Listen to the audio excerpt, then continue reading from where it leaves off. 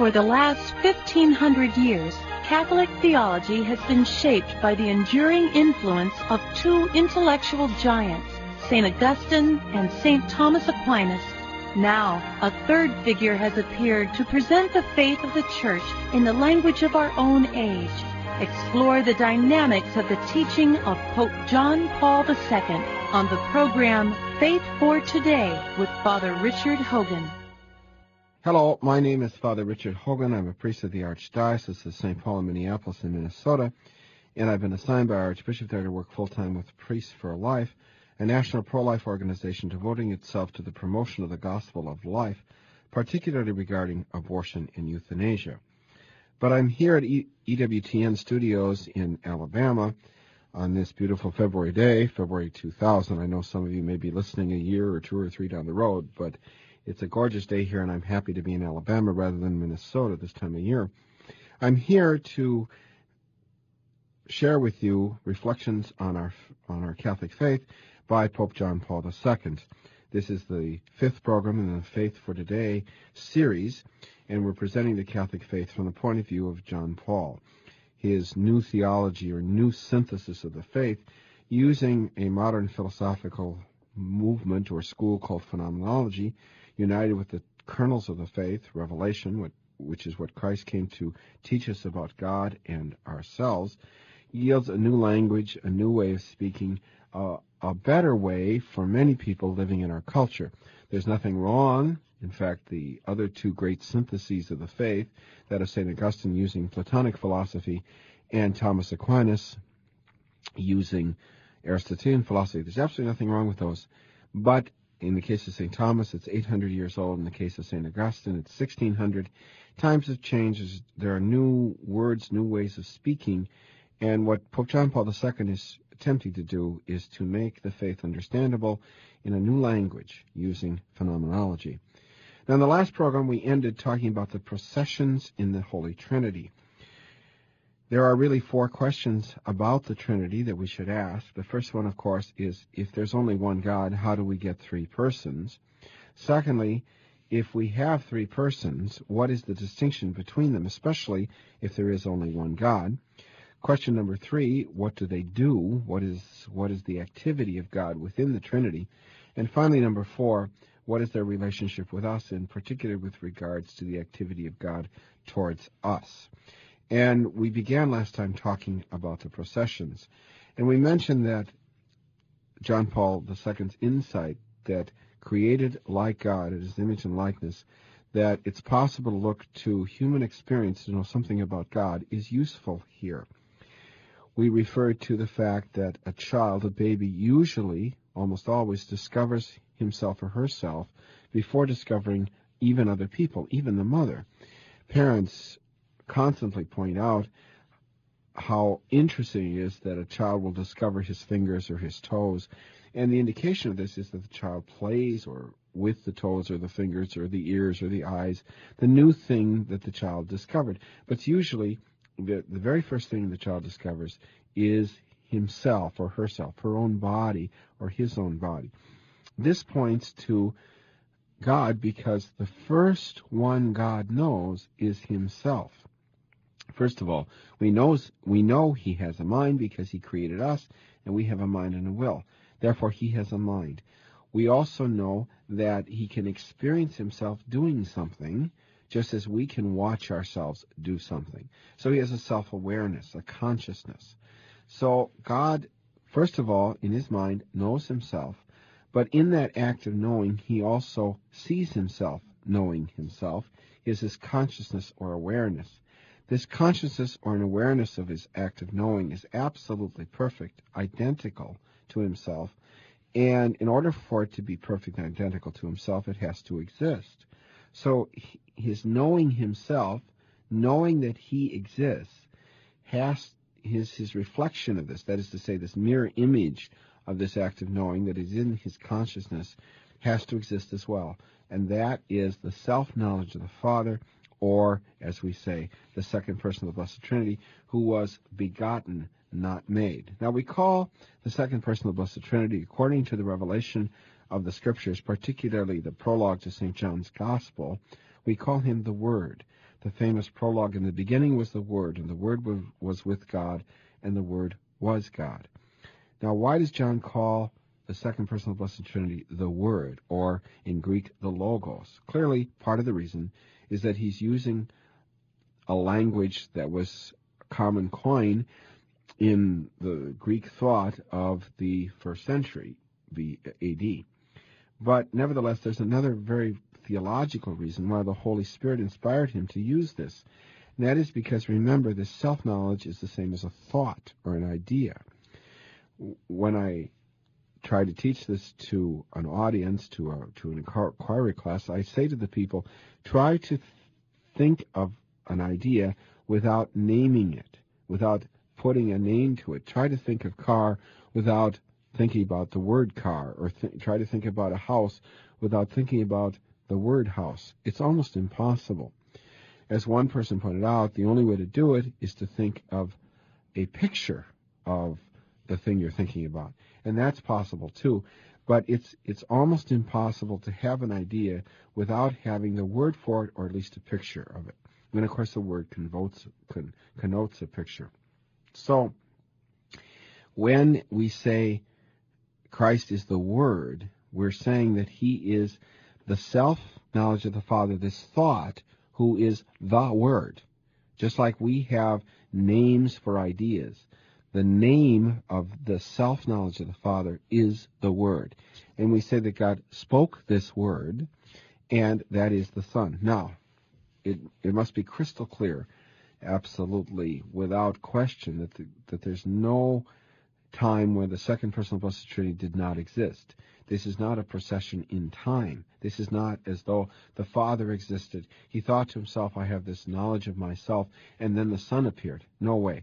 The second person of the Blessed Trinity existed for all time. There is never a time that he didn't exist.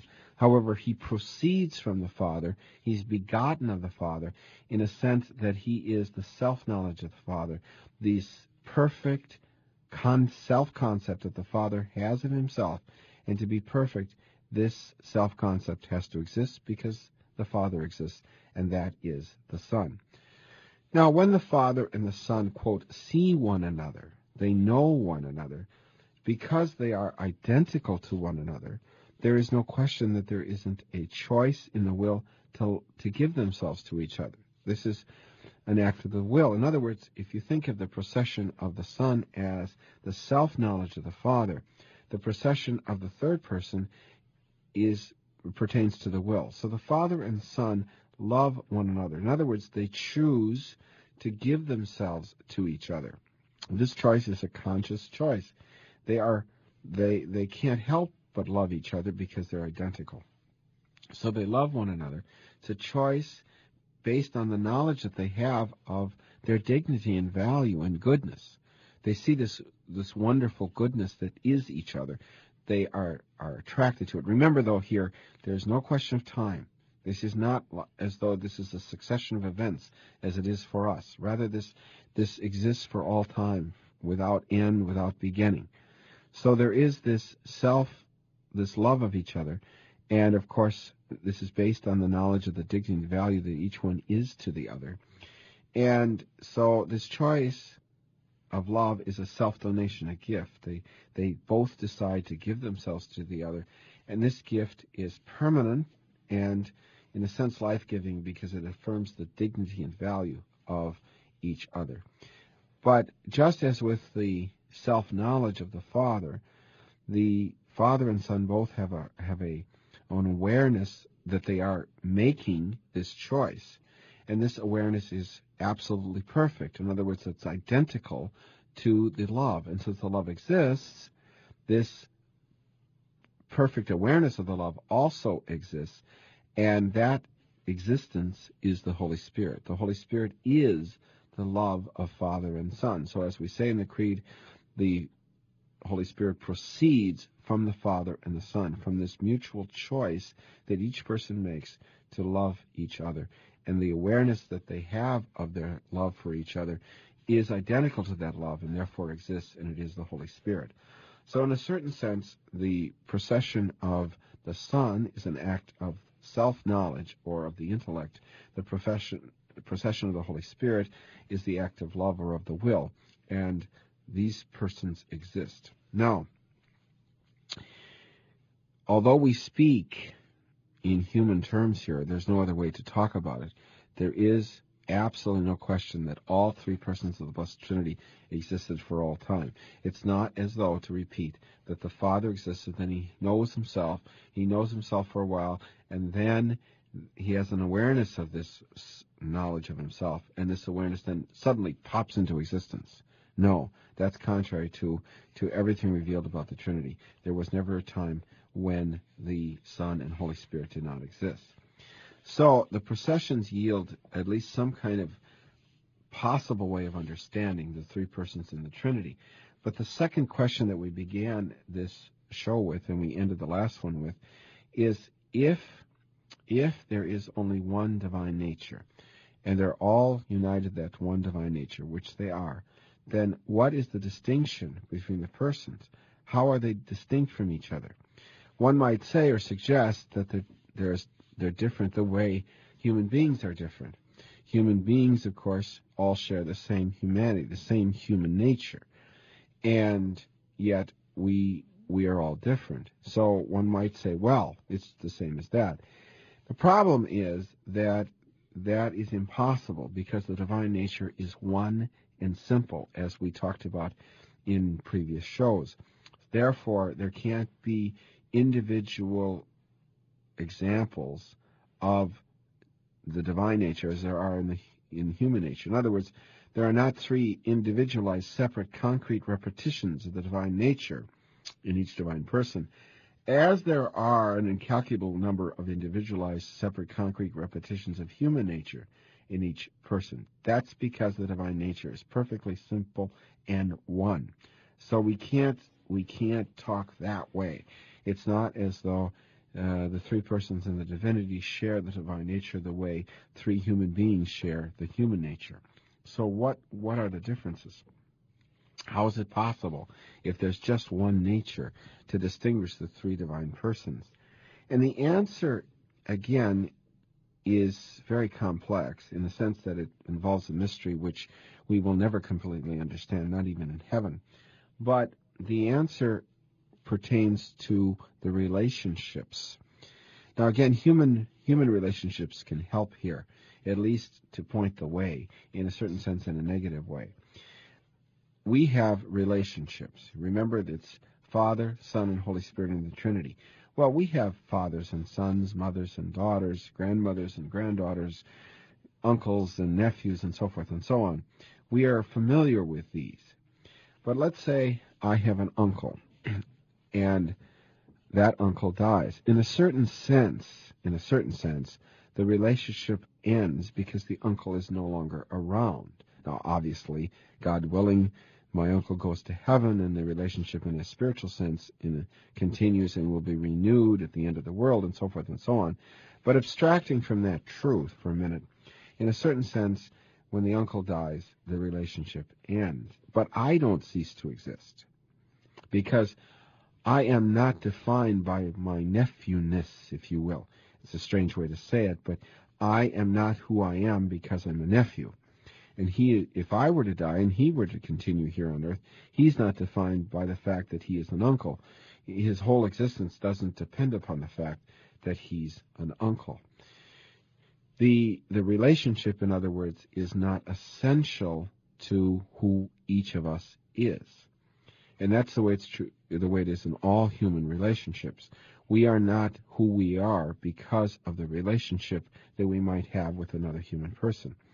But in God, the relationship makes the person be who he is. Now, again, one has to be very careful here, because one cannot say that there ever was a time when God did not exist or that the relationship did not exist. But in order to understand the difference in the Trinity among the three persons, we say that in the first person, fatherhood, whatever it means to be father, constitutes or defines the person. The person is fatherhood, standing there, existing. It's as though your father were defined in his very essence by being a father. In fact, he couldn't have existed then before he was a father. Now, this obviously doesn't pertain to human relationships, but in the Trinity, fatherhood stands there and exists and is the first person of the Trinity. The only difference between the first and the second person, or the first and third for that matter, is the fact that the first person is fatherhood. In everything else, they are identical. The second person is sonship. Whatever it means to be son makes him be who he is. And the third person is love. This is called subsisting relationships. And as I mentioned at the end of the first program, or excuse me, the previous program, St. Augustine wrote 400 pages on this whole thing and on the mystery of the Trinity, and said in his last paragraph or two, it's really better not to think about these things. And there's something to that. There's something to just accepting the Trinity as a matter of faith and making the sign of the cross and ending our prayers with an affirmation of the Trinity without worrying about all of these details. Nevertheless, it's useful from time to time to reflect on this, because it yields an understanding, at least to a certain extent, never complete, of the awesomeness and the wonderfulness of God. And that can be very useful in terms of devotion and in our pilgrimage and journey to holiness. As one of the saints, I think, mentioned, after all, we're going to spend eternity in heaven with God. It behooves us to come to know him, at least to a certain extent and as far as we can. So the distinction in the Trinity is based on the relationships. The first person is fatherhood, second person is sonship, and the third is love. And the relationship, loveness, fatherhood, sonship, makes that person be who he is. The Father is distinct from the Son precisely because he is fatherhood and not sonship. The Son is distinct from the Father because he is sonship and not fatherhood. And the third person is distinct because he is love and not fatherhood or sonship.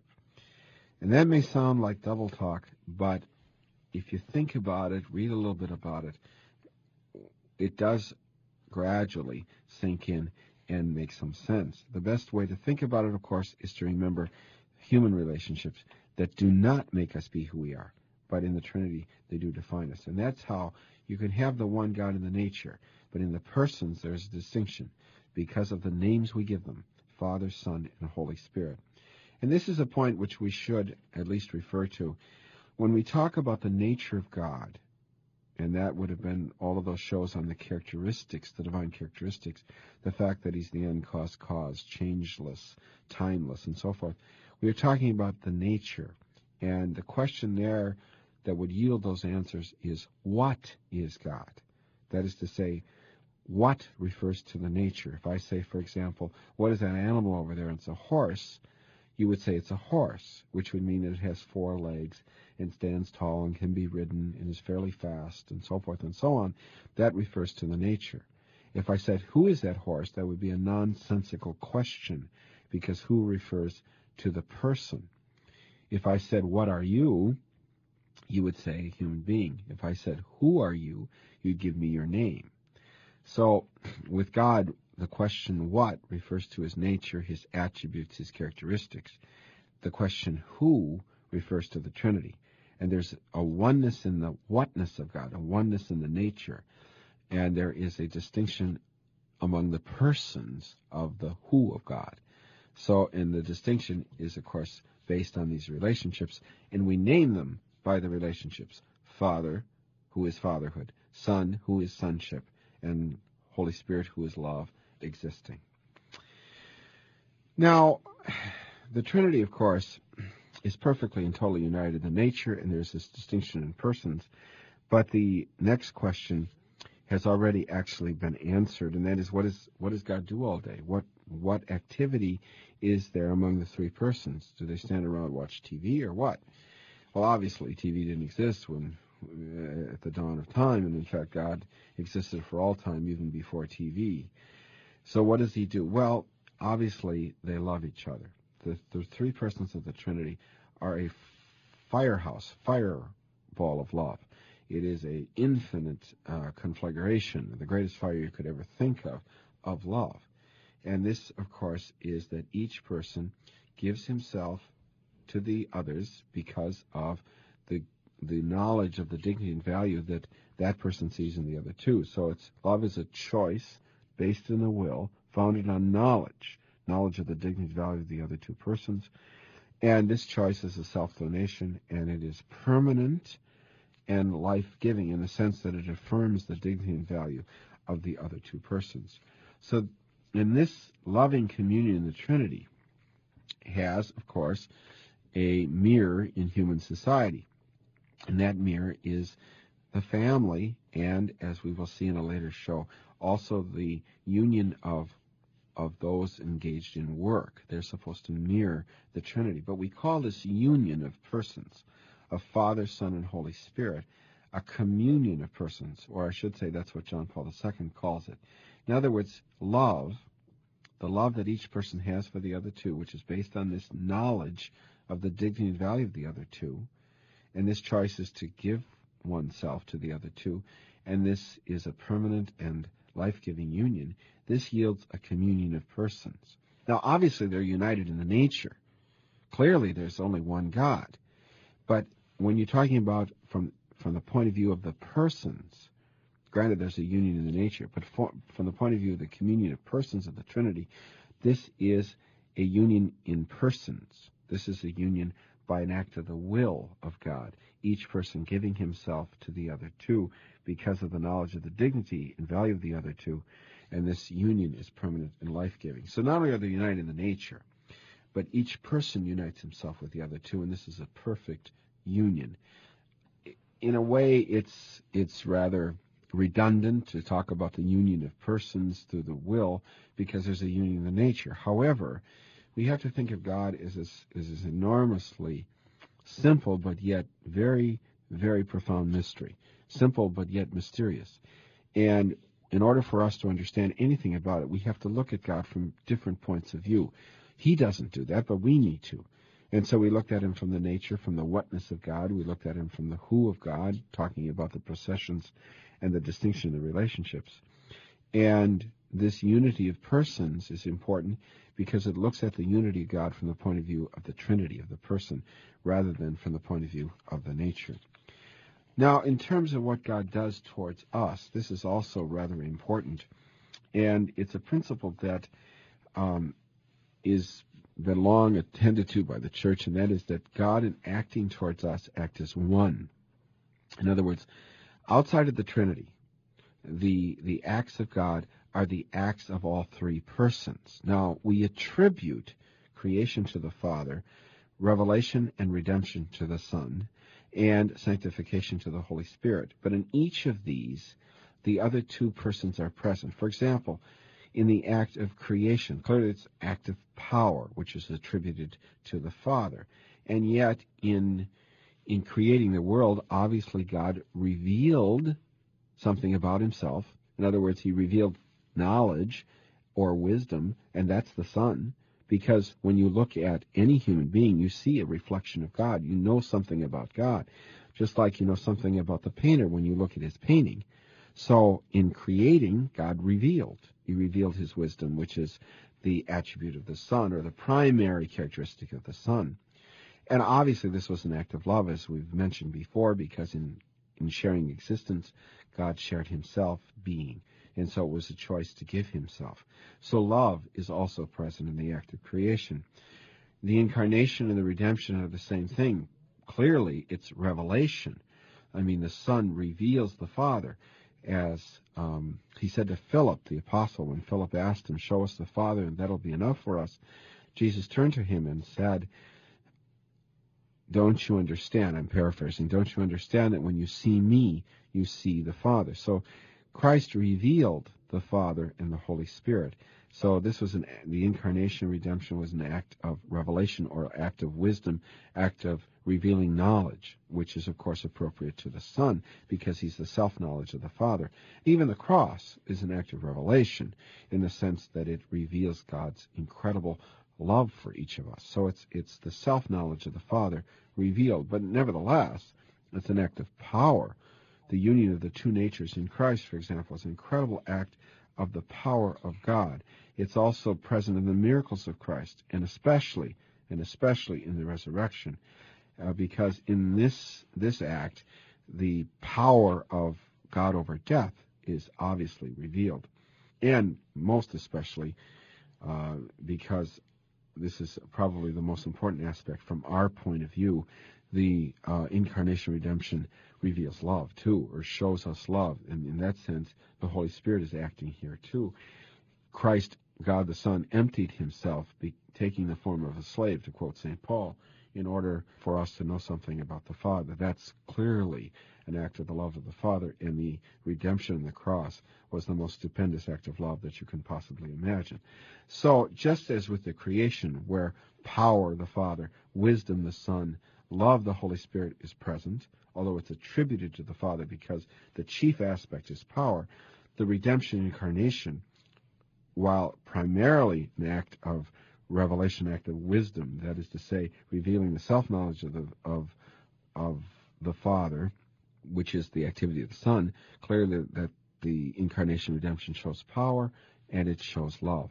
The Holy Spirit, sanctification, power is present because can you imagine sustaining the number of relationships that God does? This is incredible. Every single human being. How many can most of us sustain? 5, 6? But he has the whole world. That's power.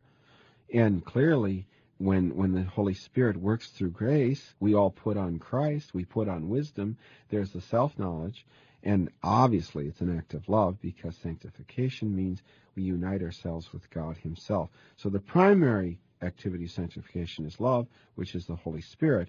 However, power and wisdom are also present. So when God acts towards us, all three act, even though we attribute creation because of power to the Father, redemption incarnation to the Son because of self-revelation of wisdom, and sanctification to the Holy Spirit because of love. All three are present in all three. I'm Father Richard Hogan, and this is the continuation of the Faith for Today series on EWTN. Please listen again for the next show when we will take up the question of the angels. Thank you. Bye. Join us again next time for Faith for Today with Father Richard Hogan here on EWTN Global Catholic Radio.